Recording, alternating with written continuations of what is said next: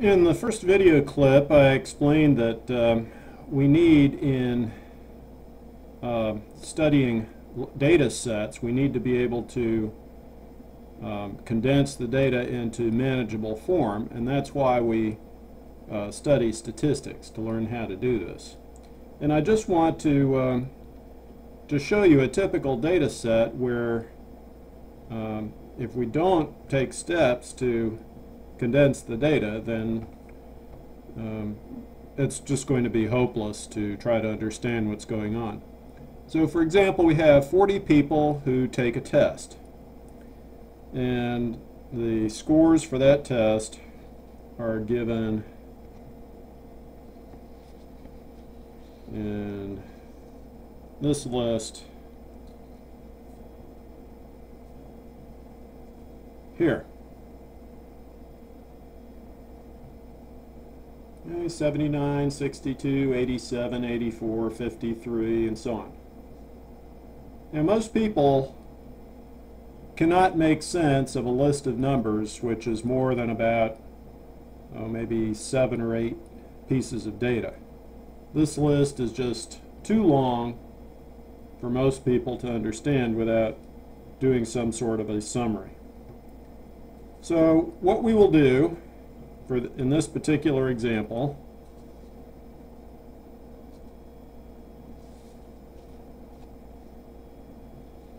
is we're going to divide the scores into 5-point groups. Okay, so all the scores from 50 to 54 will be in one group, 55 to 59 in the next group, and so on. And after we do that, then the data set looks a lot more manageable. Okay, we only have 8 classes here of scores, 50 to 54, 55 through 59, and so on. Okay, and then for each of these classes,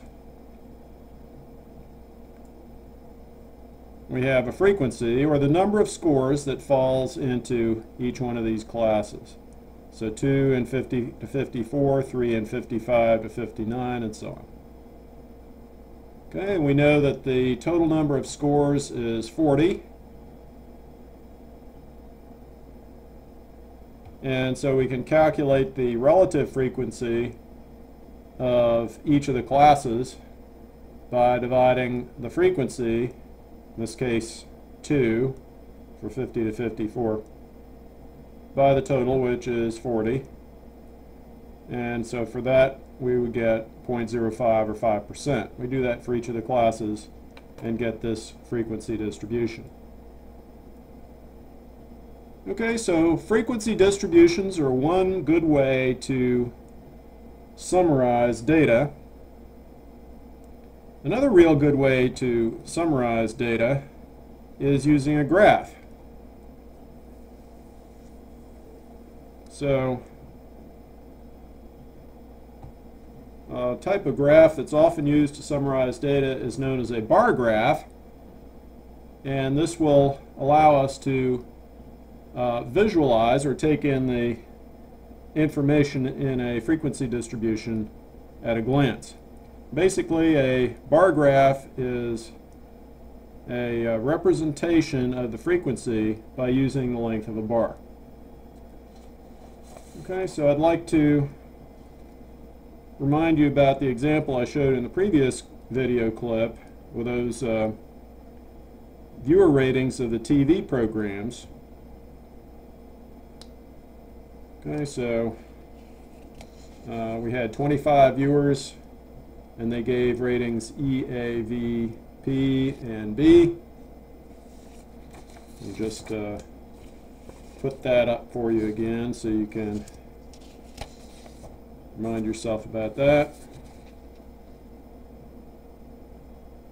And that was the frequency distribution that we had for this example here. Now let's look at a bar graph of this data.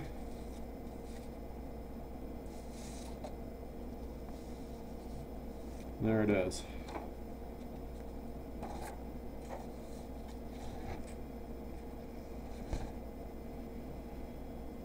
Okay, so we see for each of the responses, E, A, V, B, and P, that we have a bar on the graph, and the height of the bar corresponds to the frequency of the response.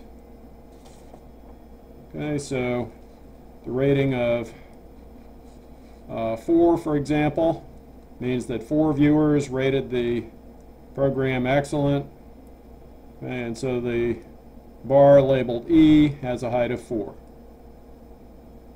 The response A, meaning above average, 7 viewers ranked the program with an A, so the height of the bar is 7, and so on.